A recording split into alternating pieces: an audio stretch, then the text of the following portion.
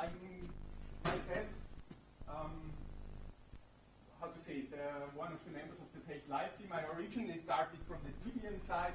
Actually, originally from the TeX Live side, I was just buying this strange architecture for TeX Alpha, Linux on TeX Alpha. And later on, I packaged in 2005 for TeX Live for Debian. And then I got more and more involved into TeX Live itself upstream, and now since 2007 I've rewritten the whole infrastructure. So yeah, the talk is about distributing TeX Live because we get on the mailing list often questions, we often see problems, things that distributions just mess it up, how to package TeX Live. I mean, it's written here distributing TeX, but since we are speaking about Unix or whatever, why does this look so strange? Anyway, it's mostly TeX Live. Thomas Esser stopped working on TeX. Probably most of you have heard of TeX in several years ago. Anyway, and so now most distributions, no, practically all use TeX Live as the base. So what is TeX Live? TeX Live is a distribution of TeX with a lot of things. It aims at okay, well, that's the overview. I don't need to see this.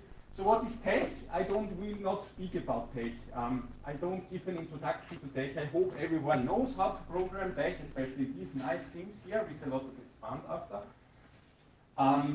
But this is not today's talk. Today is more about TeX Live and how to package it. So it started in '93, that is quite some time ago, when the TouchTeX user group started to distribute. That was long before it was called TeX Live. And from '95, they shipped CDs at that time based on TeX, Thomas Esser TeX. And '96 saw the first version called TeX Live. At that time, where came this live from? At that time, it was actually a live system. You plugged in the CD into the drive and had a running TeX system on it. That is unfortunately not possible anymore because we ran out of space. The next few steps in 2005, in 2000 is when all the non-free software was removed. I just mentioned the big steps. In 2002, we added macOS support. 2005, it's not so important. From 2006 to 2009, Carl Berry took over from Robin and saw the addition of CTEX. So now very common, especially for multilingual typesetting. TeX stopped being developed, and it took about 10 years that it got phased out of the development. Since 2007, we have the TeX Live Manager introduction. And in the last years, that coincides with my move to Japan. I'm now living in Japan. The Japanese TeX support was introduced with TeX, and update. So these are different extensions for the very complicated Japanese typesetting. And last year, that was just another pet project of mine, is to rewrite update mapping in some way. Okay, what are the features of TeX Live? Well, it aims to be complete. So everything that is free, according to FSF guidelines, should be included. Actually, we want to have everything in on CPAN, so we pull everything from CPAN. CPAN is the Comprehensive Text Archive Network. Most people have probably known the CPAN, the Perl, so that's very similar. We have currently what is 2,474 packages, so that means one package consists often up to hundreds of files. That means one package from CPAN, font set, macro package, or whatever. It is multi-platform and multi-operating system. We are currently supporting 10 different architectures.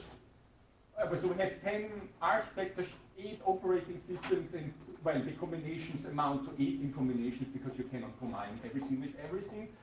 Where we ship actual binaries with TeX Live. So we have our own distribution channels, and we ship the binaries for these architectures. It is uniform across platforms, so TeX was only Unix. TeX Live is now shipped from Windows, Mac OS, and all Linux, as Unix distributions. We have our own package manager, TeX Live Manager, which is responsible for a huge amount of things. And well, since I've rewritten the infrastructure in 2007 to 2009, we have now daily updates. So when an author submits a new version to the CPAN system, we get notified, and then by a semi-automatic process, this stuff is included in our subversion repository, and from the subversion repository once by day, there is a rebuild stage and pushed out to the CETA network. So that was actually a big error, because now everybody complains, hey, since 3 days we don't have any updates. And, well, we are trying to be Debian-free or FSF-free, EFSG-free with a few exceptions. We don't care for some. I'm a Debian developer, but at the moment I take off the Debian developer and put them in the text. I've had some crazy freaking regulations not to include nice fonts and layouts. Typical example is, for example, the font installation guide, which is from Lehman, has a very nice laid out font, very beautiful presentation, which we cannot ship because the fonts are commercial. We ship the source code of the document, but we cannot ship the font, so we cannot ship the nice PDF. And yeah, so, but in the Debian, on the TeX Live side, we do this. So these are the only differences to the Debian rules. So what are our TeX Live, our distribution channels? We have one DVD per year. It's normally in June around, and this stays for about 1 year, and you can go back quite some time. But most people nowadays use it very conveniently. We call it TeX Live Network Distribution. You just download a very small installer, which is written in Perl, and for Windows we have to ship a Perl installer and suck up all the installation. This changes daily, practically, on the CETA network. So, and this is where also the TeX Live Manager pulls stuff. Okay, for these two, so that was a big background on what TeX Live is. So now, I assume, well, I don't assume much of that you know about TeX, but there are a few things you have to know. And the one thing is that is something which creates always problems in the distributions, is that we have configuration files that are stacked and non-stacked. So what are the non-stacked? This is quite easy. This is like most configuration files we have in a distribution system. We have a hierarchy of trees, and the uppermost in the hierarchy file is picked up as configuration file. Think about whatever a configuration for a local user program often is ships a general configuration in etc, and you can have in your home directory the same configuration file, but with attachments, and then your personal copy has a higher priority. So, but then the old one is normally not. Well, depends. So that if it's not stacked, then only yours is ready. In contrast to this, these are stacked. So we have every copy of the file. We are here considering not different names, but always the same file name. All files of the same are all evaluated. So these are two different levels. We will see examples in a minute.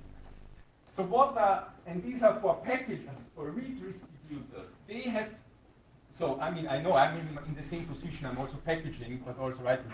There are practically 4 files, more or less, well, this is a group of files, that have to be taken care of. That are the central configuration files for TeX Live. The first one most people have heard about is the texmf.conf. That's the general configuration file. Normally, not many things have to be changed. This is since 2012 stacked, so the TeX programs read all the texmf config file it finds and evaluates them in the proper way.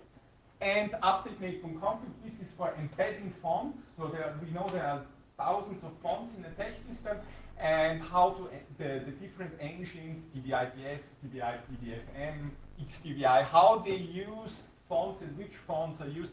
This is governed by this one. This is also since 2012 stacked, so all the update map files are ready.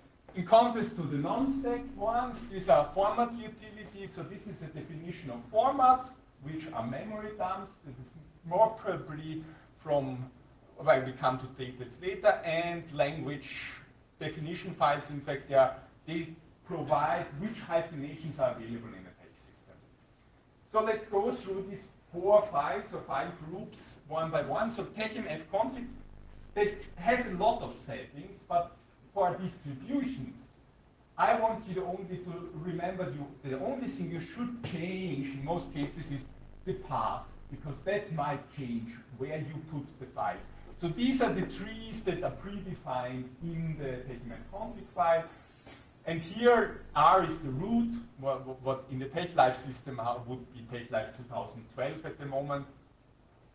So and they are also in increasing order. So this is the, well, actually, this one here is the uppermost, and this is the lowest. So a file that is found here overrides a file that is found here. If this is where 95% of the files are, that are about 20,000 or 50,000 files, they are here.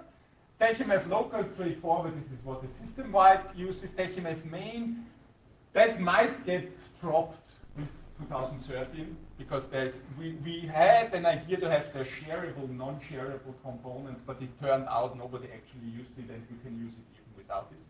And then are the system, so variable data, generated data, and configuration files. The user tree in home directory and the user. So these are the files, the trees that are predefined, and distributors often change them. For example, in Debian, this one is used as a share TeX live TeXMF this is user local share TeXMF, this is user share TeX live TeXMF, and so on. So we change this.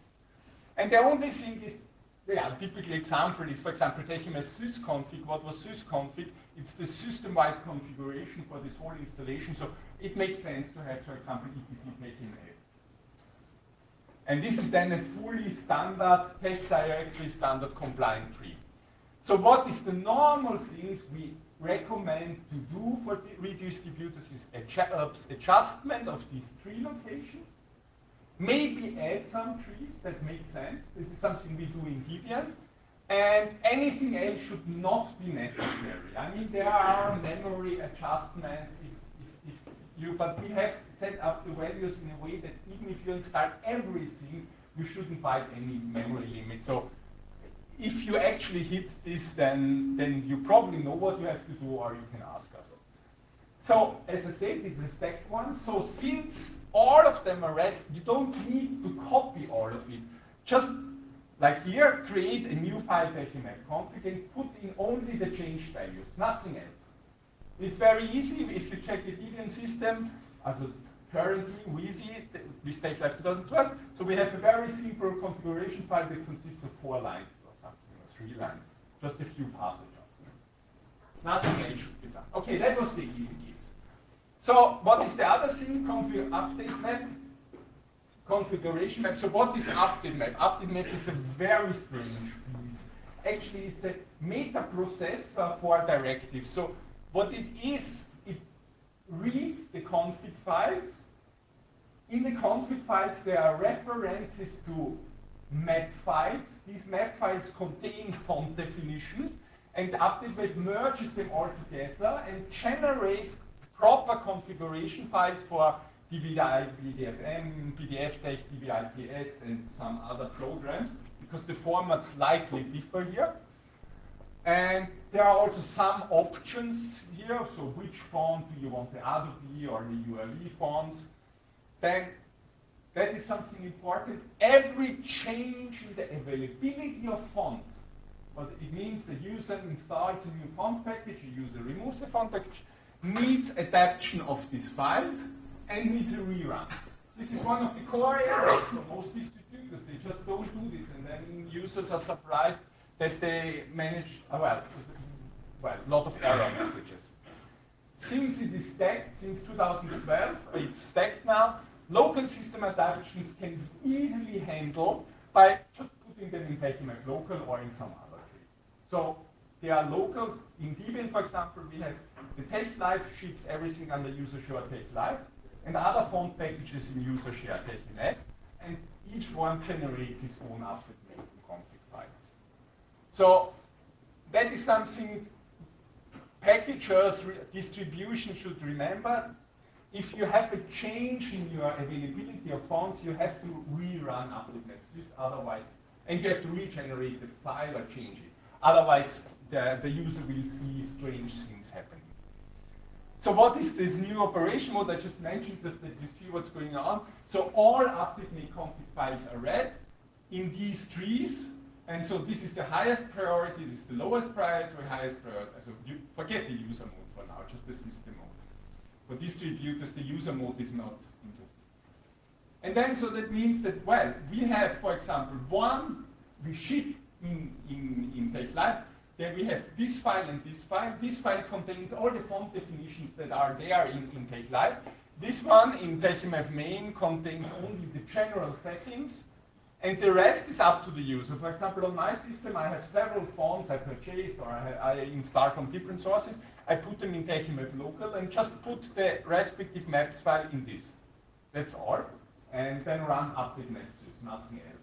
People who have seen TeX Live before on Debian remember this comment update map. That is gone. No need anymore, because update map now reads all files. Okay, next configuration file, also very prone to get forgotten by read distributors, is the format utilities. Which format? So that is from a time, yeah, when I look here, then probably everyone has used computers at this time. When Knut wrote this back in the 80s, there was speed and memory was a big issue. So he devised in his TeX program a metafont mode, init mode, which was a bit more evolved, but had more features, but it took more time. That loaded all the initial definitions and then dumped out a memory dump, so to say, and then later runs just loaded this memory on. And this is, yeah, it's 2013 now, but this is still what's happening in the TeX world. Yeah, you don't have to wonder. I mean, new formats like LuaTeX got rid of this, but still we have the fact that these formats, these dumps have to be recreated. So, input file for this, yeah, so this formatutil.conf specifies how to generate these dumps. This is the content of the formatutil.conf. And it's not stacked, so there's only one. You cannot override local stuff, but this is also something which normally not happen. Font additions are very common in this system. Many people have their systems have. Think about in a university department or company, you have your private font, your identities, so some company font, a university font, which you have to use. So this is why new formats are relatively rare, I have to say.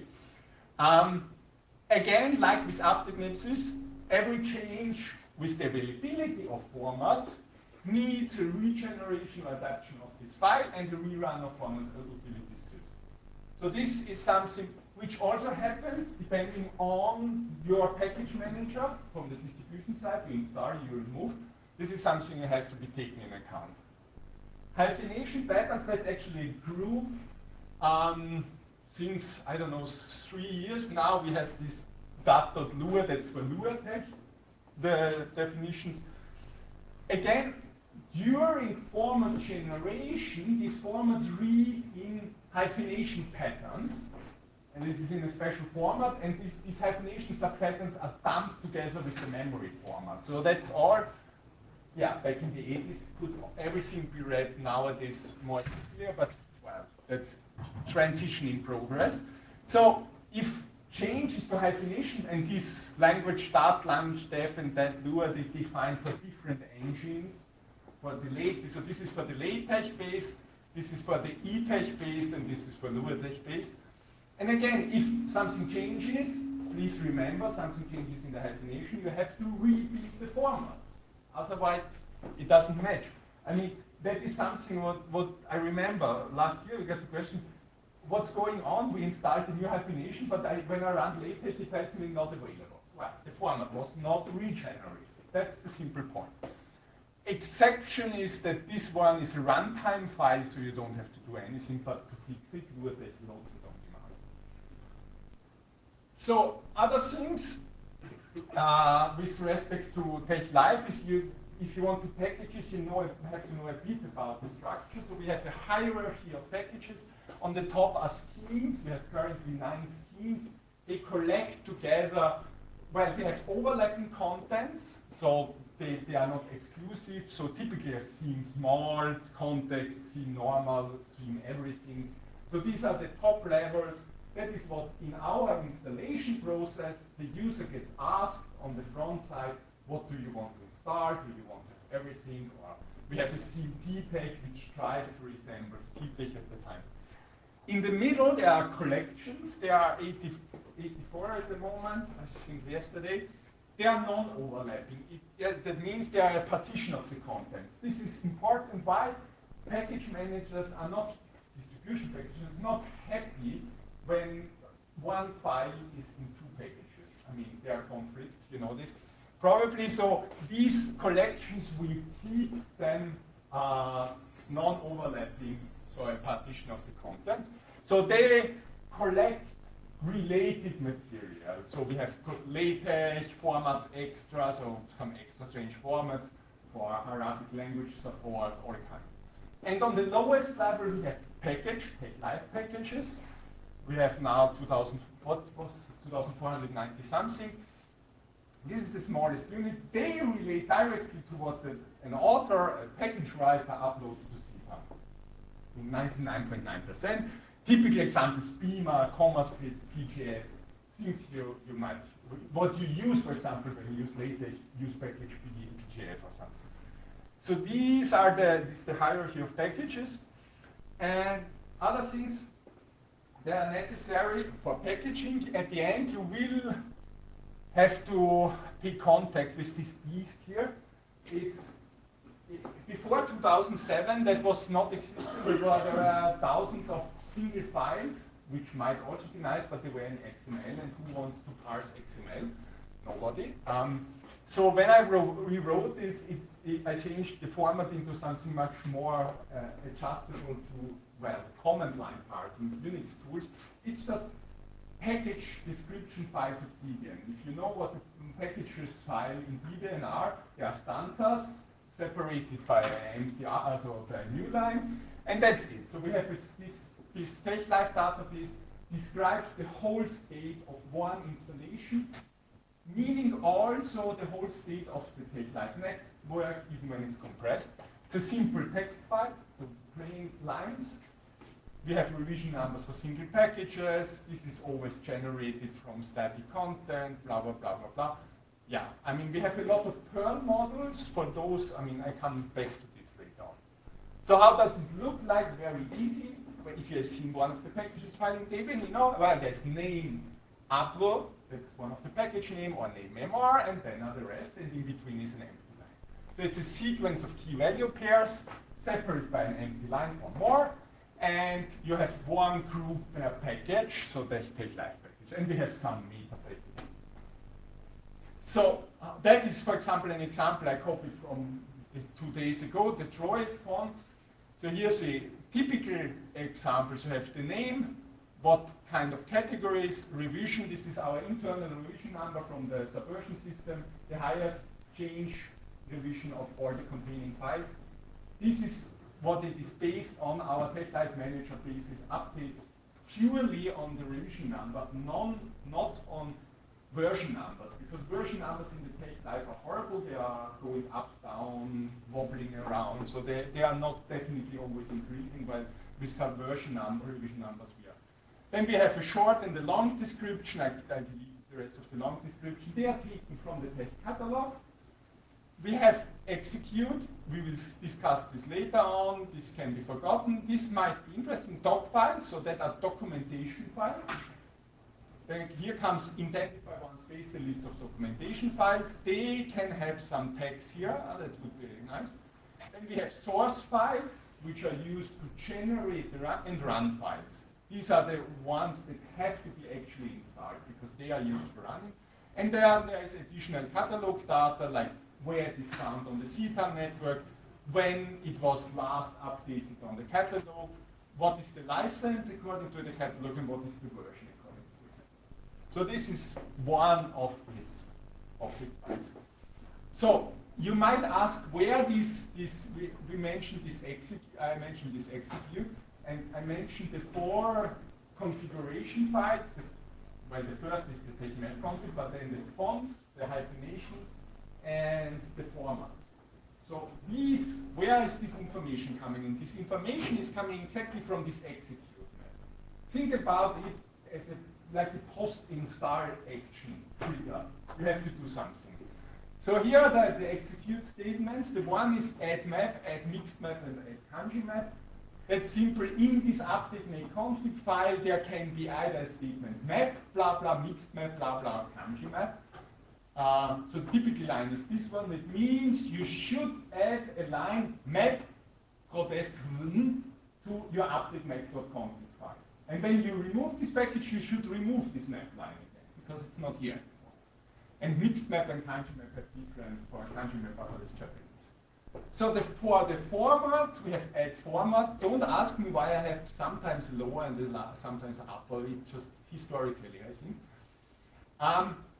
That is a bit more complicated. This is not the line exactly as it should end up. So it gives the name of the format, which engine. So the PDF LaTeX format is compiled with the PDF LaTeX engines. This gives the language stuff. This is where the hyphenation patterns are. And then some options, what should be run. From this line, we have a Perl code, but you can easily pass it yourself. One line for format.utility.conf has to be generated. And for hyphen, we have, that's getting more complicated. We have the name, pass, for example.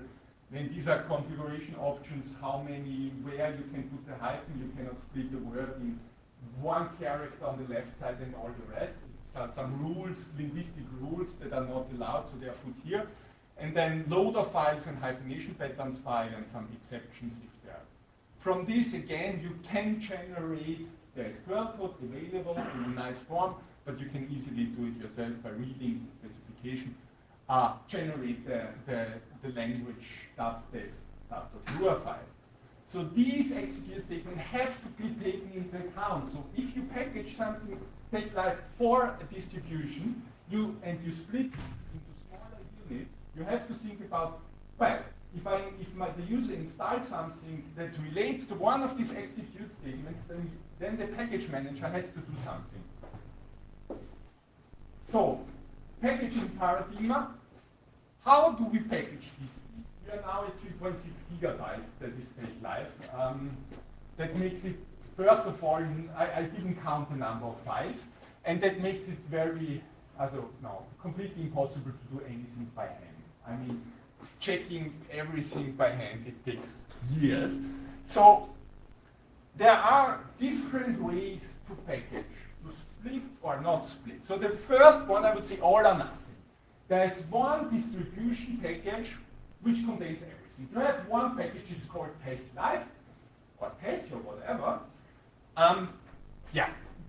First method. Has some advantages and some discs. Collection splitting, you split at the collection level. Single packages, so you split one distribution package, like whatever, merges, maps to one TeX Live package, and then there's mixed mode. Let's go through them. So all or nothing. So the advantage of the all or nothing is, it's easy. You don't have to care. The good thing is you don't have to care for the configuration files. You just install what we are shipping, because if you remove, then you remove everything. Right. So that's the nice thing, but I wouldn't recommend it. We get even in other distributions already complaints, oh, it's 200 megabytes, it's too big. So if whenever a user wants to install TeX, has to install 3.6 gigabyte, so I'm not sure if most people will be happy. So I don't know any distribution he's using this at the moment. Yeah, right, that's different how to build it. The Debian also uses 4 huge tarbos. But what you ship in Debian at the end, we build from these 4 huge tarbos, we build 90 or 100 binary packages. And this is what the user installs and sees, because the user doesn't see the build process. This is different if you are a port system, or in BSD, where you have to download everything.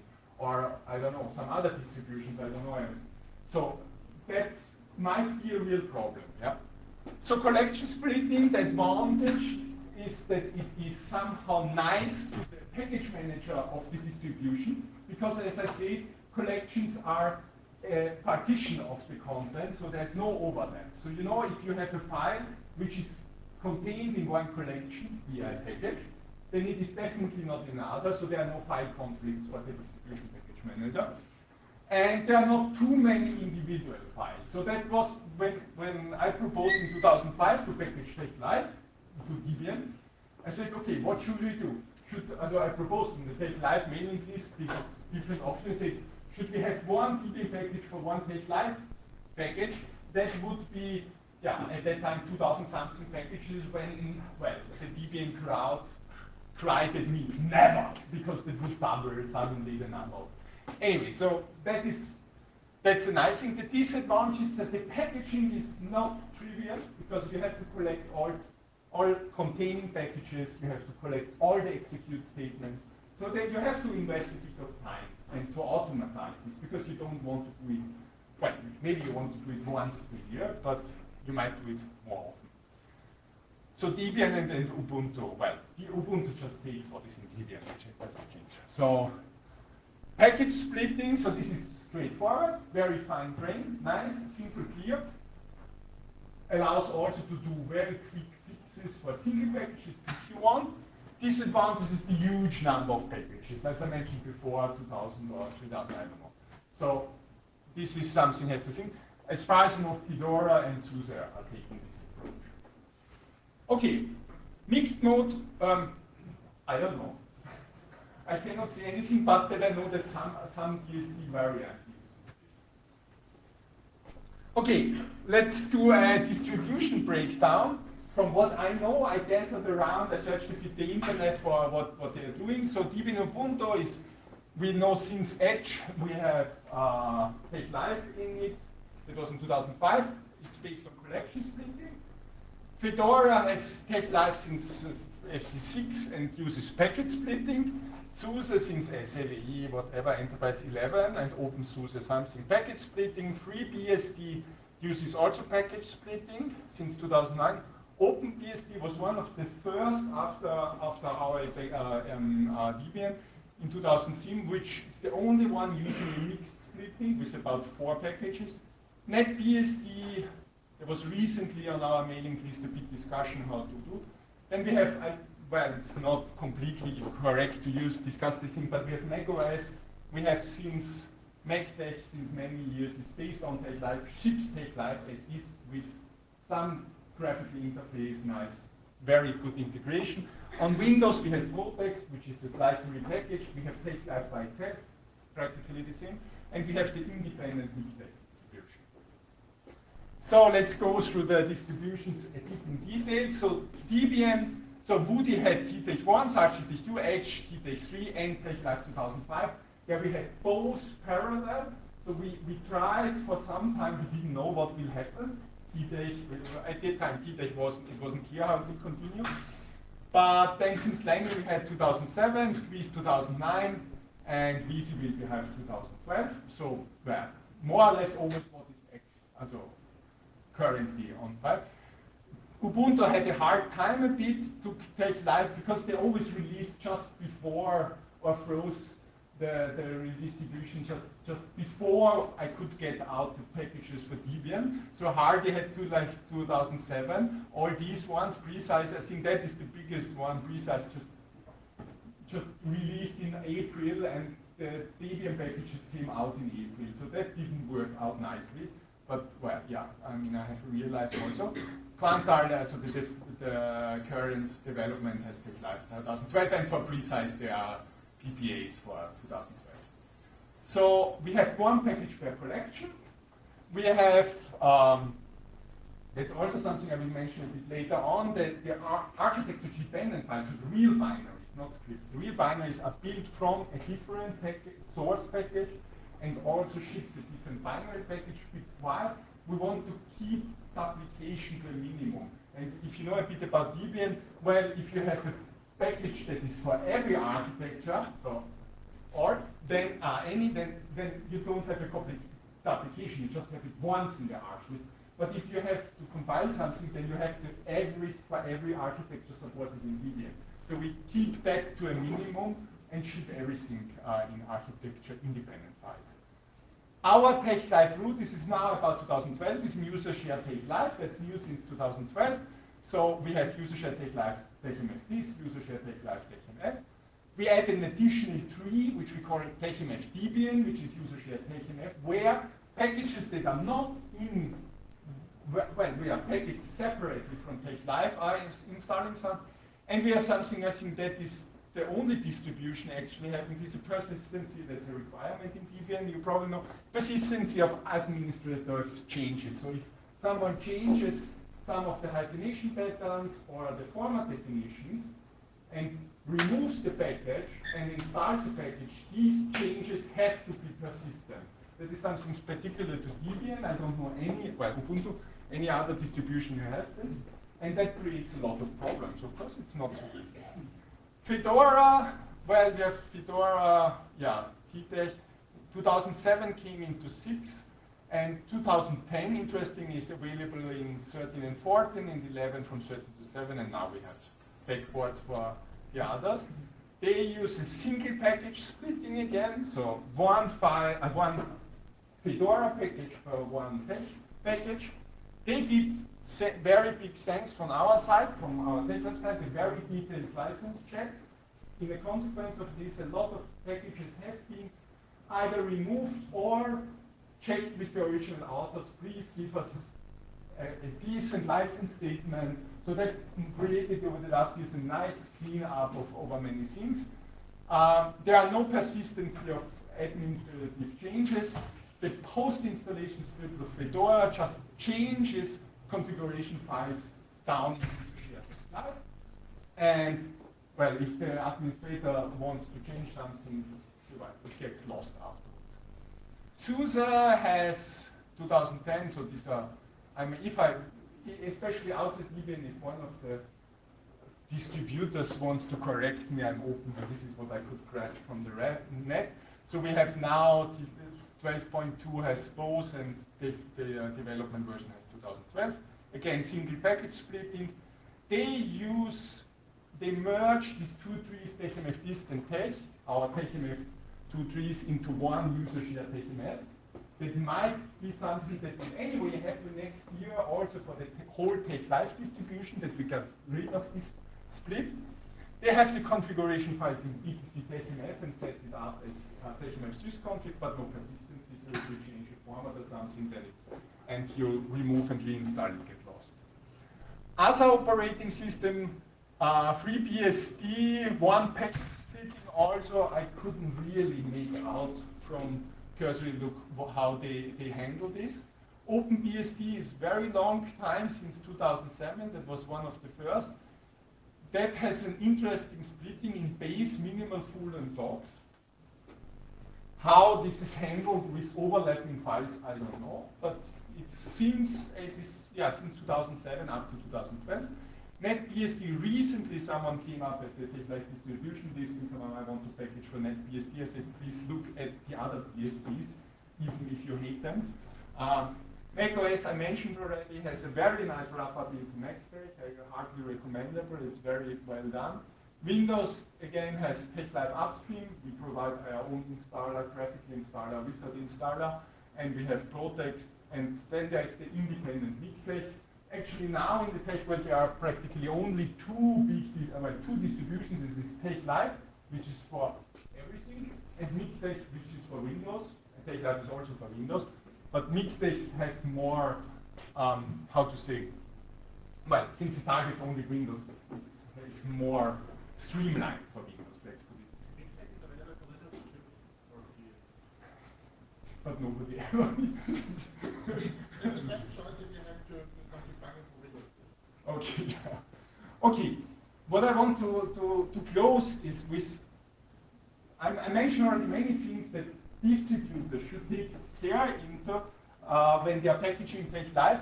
I want to come up with, again, with a few warning and common pitfalls. The first one is, I never use TeXlive. I have no idea what TeX is, but I package it now. It sounds crazy, but I have seen this. Not well. And I can only say, yeah, okay, forget it, because it's impossible. It's not just running configure, make install, and then you're happy. No. You have to please install it, please run it, please get to use what the system runs, and after this, think about packaging.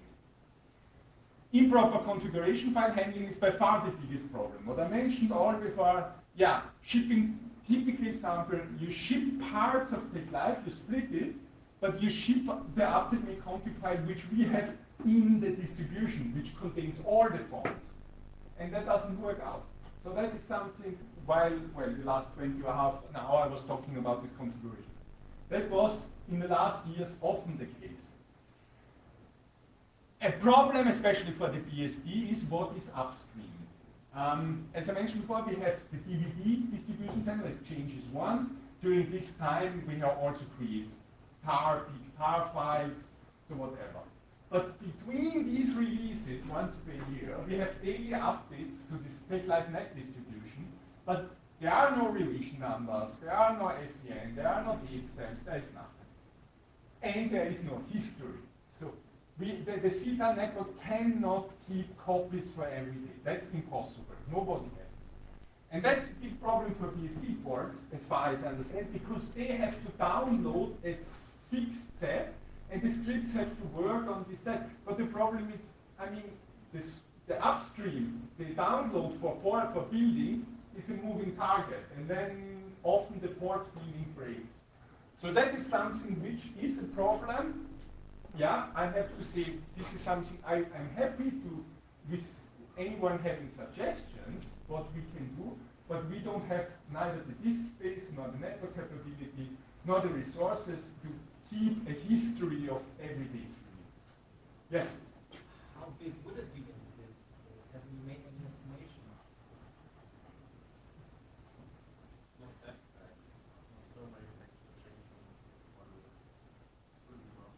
Probably, if you keep for 1 year, I don't know, 10 gigabytes, 15. It's more that someone has to set up and link it into the CETA distribution network. That is the problem. I mean, of course, or on the TAC server where we will be, where the main archive is. I mean, there's something, yeah, there's something, we are open. If someone just says, I mean, our scripts are, everything is available. Someone, if you think it makes sense and you want to have this, good. But it's something one can discuss. I'm not sure, but I'm not sure if the TAC server is happy about this. So, but this, I know from BSD this is a real problem. I mean, yeah. Binaries and source. As I say, TeX Live has its own distribution channels. We have our own installer, we have our own package manager, and we ship binaries. We don't repeat them during the year. We have, as I mentioned, 18 architecture OS combinations. The build process is a huge pain to get updated binaries from all the builders clicks on time. We don't have automatic build system. We don't have anything like this. I mean, just a few volunteers. So we cannot do this during the year. There are private, independent repositories, so you can get updated binaries if you want. I myself have one for Japanese cake binaries where we fix stuff so that you can do. But in general, it is not. But our source repository, the subversion repository, changes permanently. Thomas Alabita is changing the packaging way permanently, and that does, so that means that it often does not relate the source repository to what actually is shipped. So you have to think about, as redistributor, as in a distribution, what I'm basing my binaries on the subversion, on the released version. So this is something you have to take a bit care. Okay, last and big warning, whatever the user cries for, don't ship the TeX Live Manager. First, it will probably not work because you have no TeX Live Manager. Second, you don't want an independent program mess around with the files that are under your distribution's package manager control and change them, update them, change the MD5 sums or whatever. You don't want this. Whatever the user says, you just say no. Please. I mean, there is something, I have a patch for user mode TeX Live Manager. Nobody ever tested it. I called for tests. It's still open. Something that users can install the use the TeX Live Manager to manage their home directories and use, so to say, the whole TeX Live infrastructure, which we provide as TeX Live, to update and install new packages into the home TeX tree. But you should never allow the TeX Live Manager to mess around in your system. I mean, if the distribution works in this way, then it's okay, but normally I don't think that any distribution wants outside programs changes something. Recommendations, this is what I'm closing, so get to know the system. Yes, I mentioned before, I don't know TeX Live, I don't know TeX, but I package it. No, get to know, install it, run the normal installer. It's not, I mean, at the end, this space is, for normal users, not such a pain. I have on my laptop, which is a bit aged, I don't know how many installations of TeX Live parallel. Learn Perl. There are all the infrastructure, everything that TeX Live is driving this, everything is programmed in Perl. All the scripts, all the updates, all the sync precedents, everything in Perl, all the access to the database, to the execute statements, all is wrapped up in Perl modules that are documented. So it helps. So look around, please. Also, if you think about for a new distribution that is not based on one of the already, look around what others have done. TeX Live, it was first packaged even in 2005, and we have now many packages, many distributions are shipping. If you want to package it anew, look around. What I mentioned before with one of these BSD variants, what is NetBSD, wants to start from scratch when there are two independent other BSD packaging. I mean, yeah, waste of time. Select a paradigm that fits your need. So for your distribution, for your political, also this is often a political, even it was a political, I mean that there were no technical reasons, that fits your distribution requirements, this paradigm, so everything or single package or in between. And last, please contact us. Yeah? We want to know, we can help you, we have enough experience in this kind of stuff. So if there are any problems with contact, so where can you contact us? So the main web page for TeX Live is there. There are a lot of sub-pages. The main coordination is done on TeX Live Tag.org. This is not user support. Please send your users to us. Please don't put them, if you have a request, this is for development. We often get questions from users, we often help, but it's for development. We have a specific mailing list for distributions. It's not very active, they like distros, but this is something where people from practically all the distribution maintainers are subscribed and have their knowledge. And if you want to contact me and have questions, then I'm also. Okay, I think it's exactly my time I have. Thanks for the attention, and yeah, I hope you didn't fall asleep. Okay, thank you.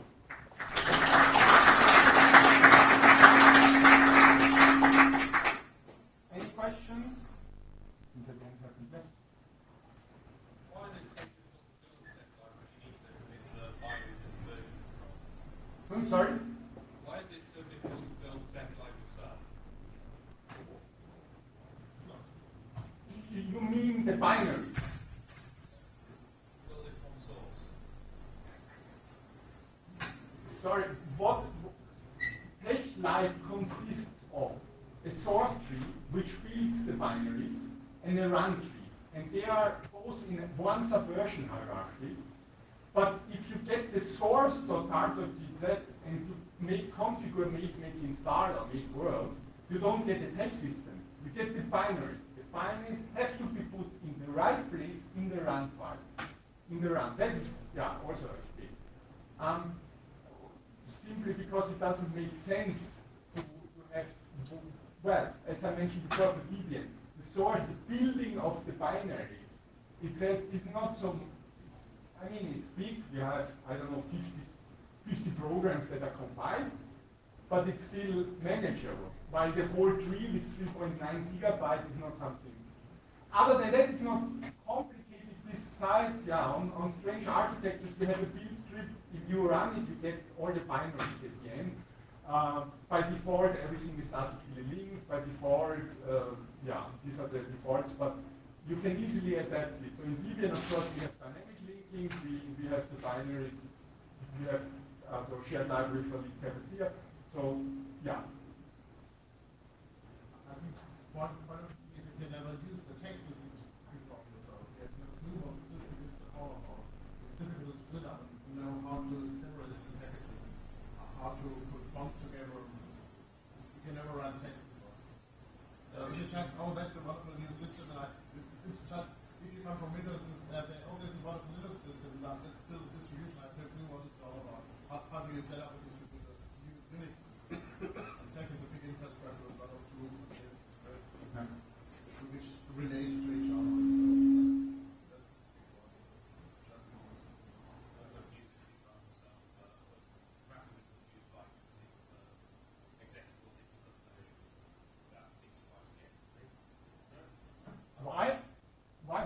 Why scary?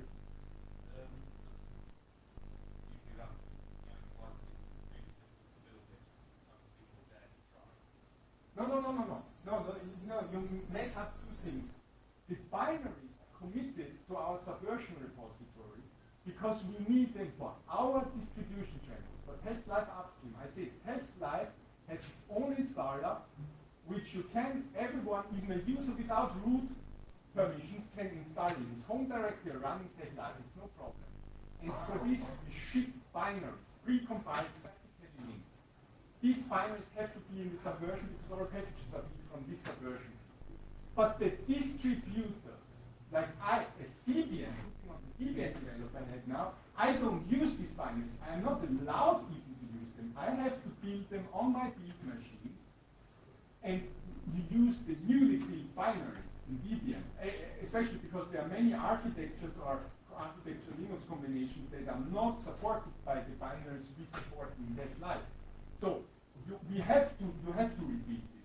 The binaries we commit to the subversion are purely our distribution channel, and we have to ship them because we want people to be able to click, install and get the running system. And that's of course difficult because I mean we compile our binaries for Linux on the oldest machine and the oldest OS we can find, because otherwise someone cries, oh, I cannot find glibc2 or whatever, some library. So yeah, that's fact, unfortunately. So that's the reason why the compiled binaries we have to ship are mostly statically linked, are mostly fixed and ready, but distributors should never use them. I mean, actually in Debian it would be forbidden, they would be rejected out of the. Any other questions? Good, thanks.